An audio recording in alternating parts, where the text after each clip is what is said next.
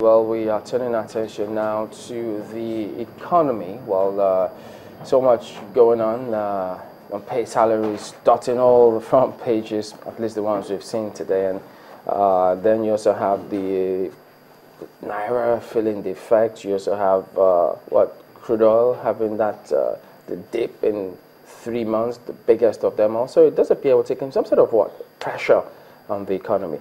Well, Dr. Kalu Idika Kalu joins us now. He's a former Minister of Finance. Morning, and thank you for coming on today, sir. Thank you. Well, let's start off with talking about this situation we find ourselves in about salaries. And I know many will always say, look, not exactly a good idea to borrow to pay salaries, but certain decisions have been taken here. Let's get your impression on how we're responding to it. First and foremost, our approach to helping states pay their salaries. Is it going to come back and bite us, or we seem to be okay with this?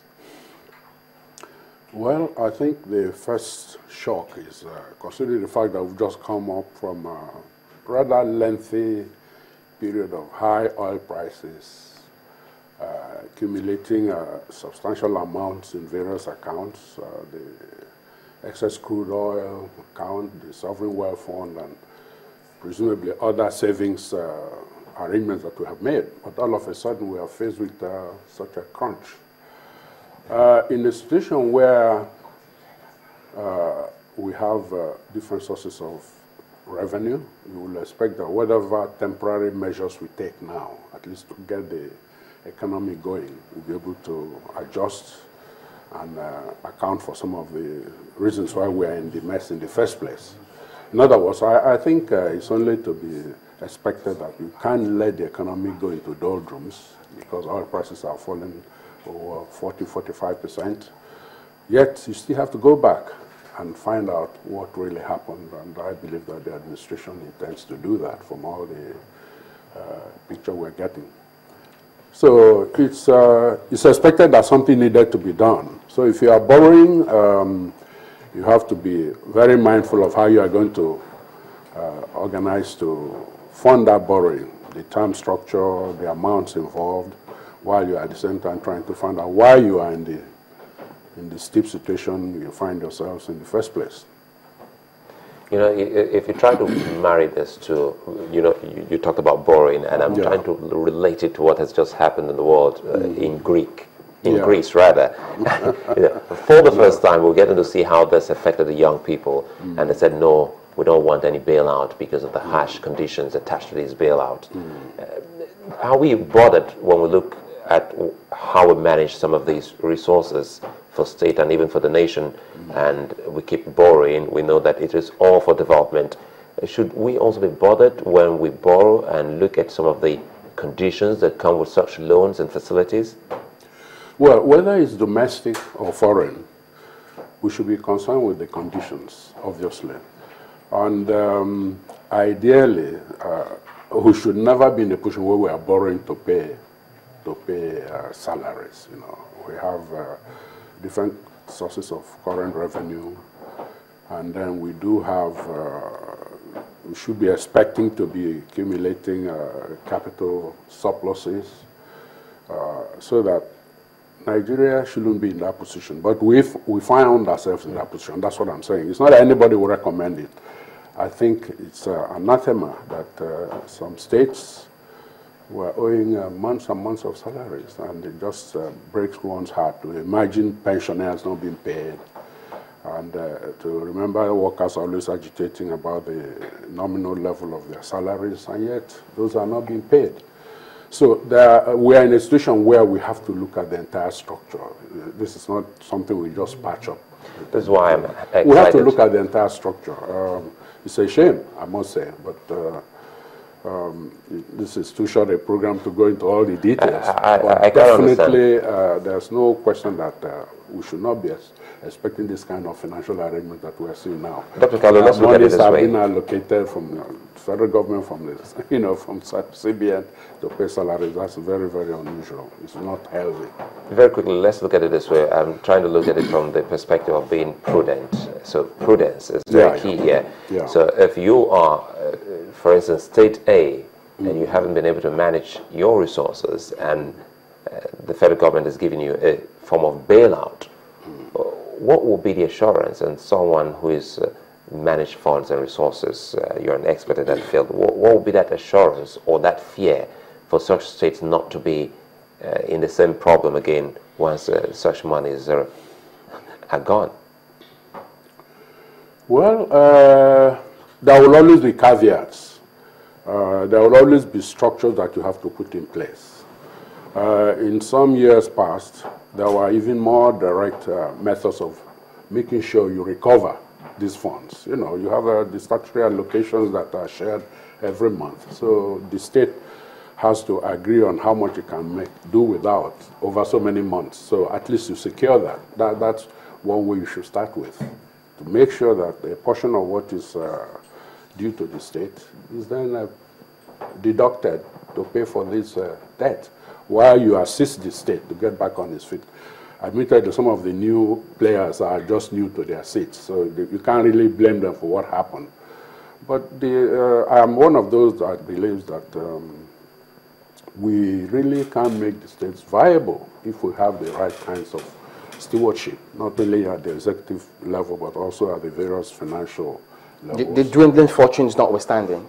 Yeah, well, dwindling fortunes, you're talking about oil prices, but you know, as we've said, for years and years, Nigeria was carrying on very nicely until the early 60s, when oil started to become a significant portion of our revenues. We have lots of diverse resources. We've not developed any of this. This is what the surpluses in oil revenues were supposed to do, to help you develop the non-oil sectors. But we ended up calling it a curse, which is a very strange reaction to God's bounty, to call it a curse.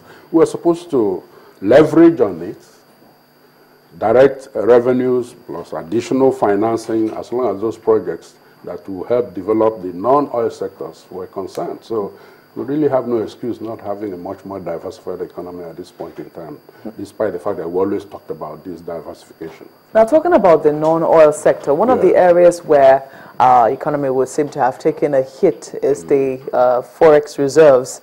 And we've seen how the central bank has been struggling in recent, at least in the last maybe 8 months, or if not more, to shore up the account and to ensure that it's not depleted as fast as, you know, as it's been done. One of the things it's come up with is this list of 41 items that are now not to be funded by banks and even from the forex account of the country, it was saying. Would you say that this in itself is enough? Well, putting in the context, we're supposed to be having a fairly deregulated economy.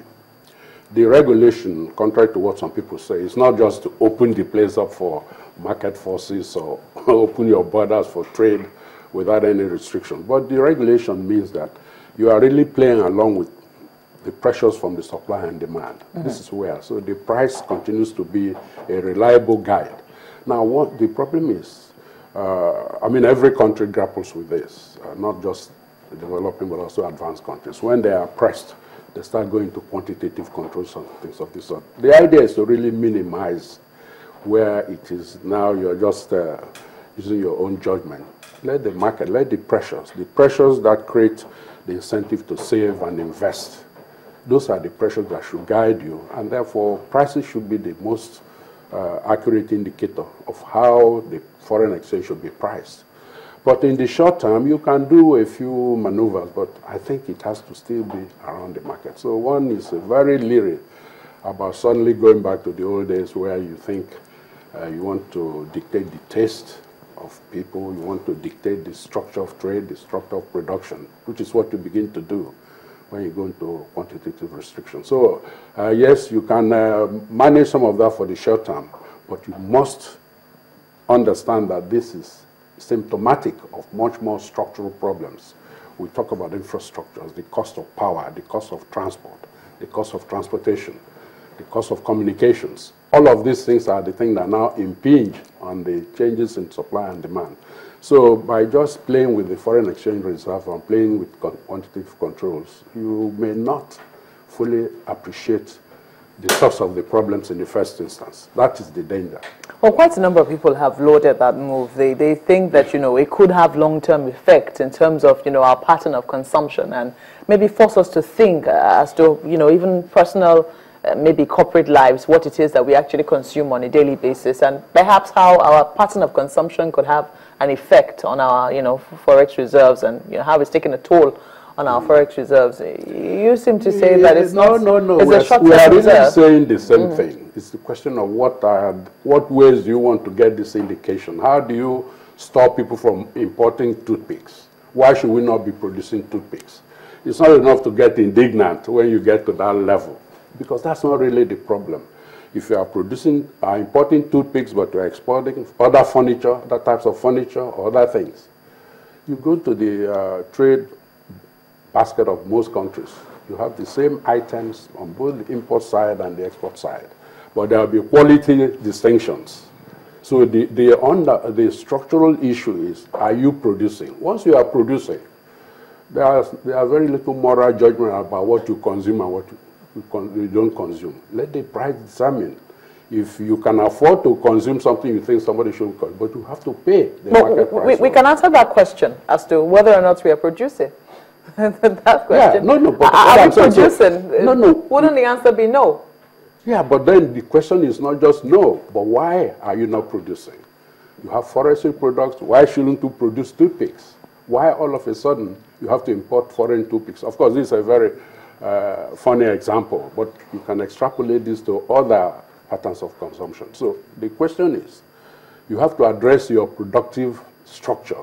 It's not just your consumption. You have to go back to, Nigeria is so diversified.